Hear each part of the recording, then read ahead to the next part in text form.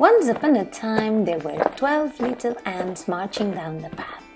1, 2, 3, 4, 5, 6, 7, 8, 9, 10, 11, 12. The white ants were really sleepy, so they fell asleep next to the dice. The red ants were sleepy too, and they decided to sleep next to the frog. The pink ants were also sleepy, and they fell asleep on the armchair. The green ants were tired as well. They slept next to the horses. The blue ants decided to take a nap next to the snake.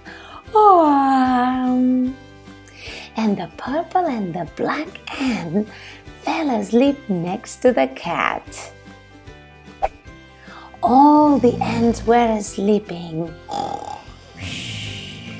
They were really tired, the little ants. But suddenly,